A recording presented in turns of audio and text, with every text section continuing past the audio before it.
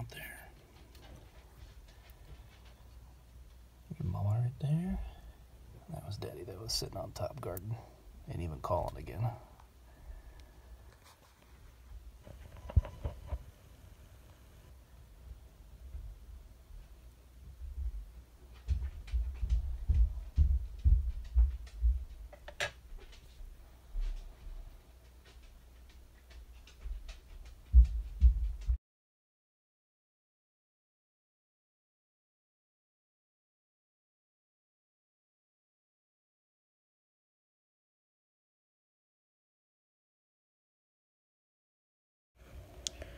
Here's my current,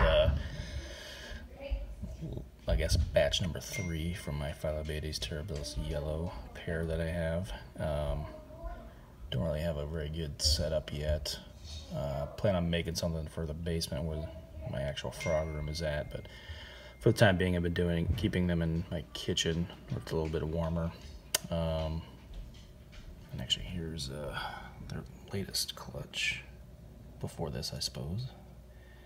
Coming along nicely. I'm just showing you what I was about to do. I was counting these guys here. 1, 2, 3, 4, 5, 6, 7, 8, 9, 10, 11, 12, 13, 14, 15, 16. Which is pretty good. Clutch number 2 actually had 20 eggs, which is a boatload in my opinion. And the first batch, I'd have to go back and take a look, but I'll probably post pictures in this video of all 3 batches. I want to say there's around 9, with 1 tadpole making it out of those. So obviously we got quite a few more going here. A lot of better success rate so far than batch number 1. So hopefully these have a similar outcome. I'm just gonna put some spring water in here just to where it touches the eggs. Probably a little bit more so I can clean some of this debris out.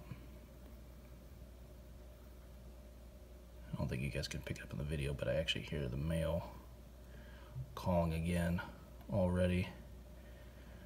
Dude's getting after it.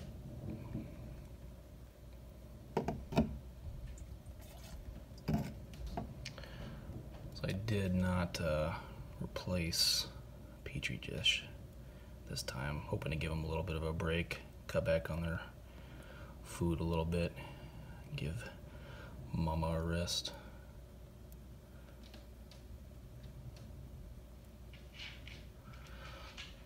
That's good for right now. I'm taking this pipette here so I get some of the debris out. Don't have to worry about all of it.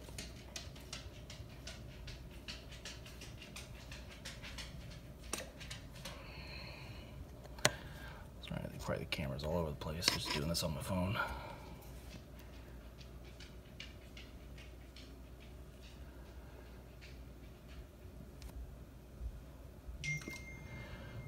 So I didn't leave these in all that long as I have in my previous 2. Literally came home from work this afternoon and saw the 2 in the hut. About an hour or so later, actually probably closer to 3 hours later, went back down and this is what I found. But all up here pretty dark for the most part. Look pretty good. Let's see if I can't get that. There we go.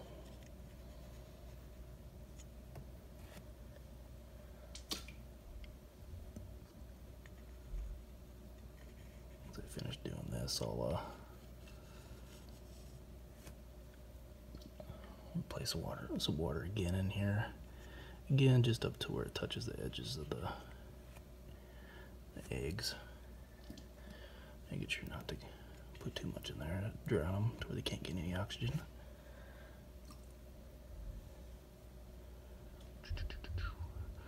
One thing I'm gonna have to figure out as well is when I put this Petri dish in originally, I put the lid in, not this one. So I got egg up there against the edge, so it's going to be harder. Just notice on this one.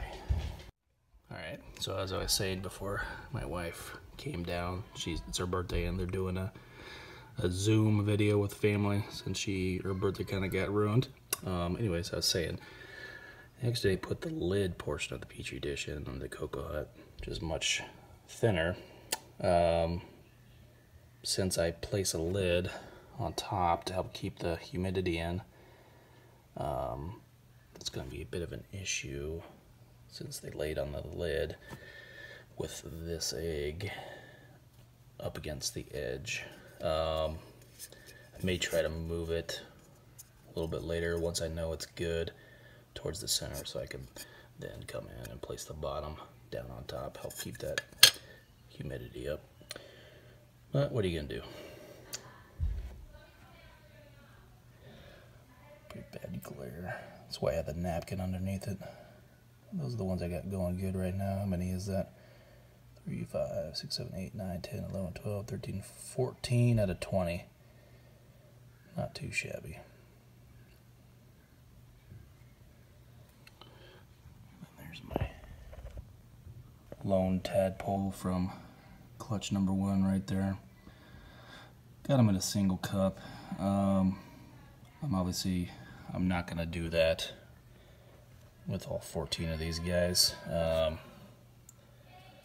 Terribilis tadpoles can be kept communally.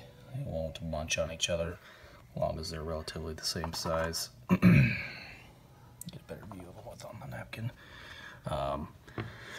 So what I'll do is, once these guys break out of their egg sacs, I will probably place them in a 32-ounce deli cup like this guy here. Or even got like a 128-ounce one. I might throw them all in there from start to finish, or at least until they get much larger. Probably go out and get a small tank to place them in versus the regular, 32-ounce dish or cup, excuse me. All right, just placing some water back in here.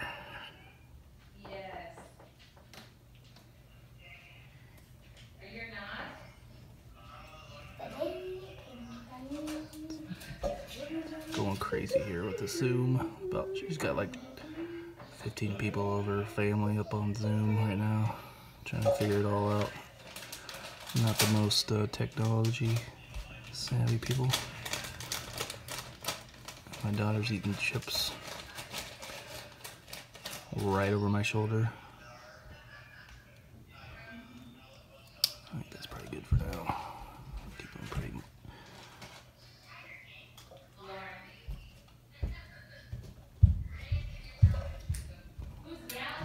Sure, plenty. I'll check on these in a day or so, see if he can go bad.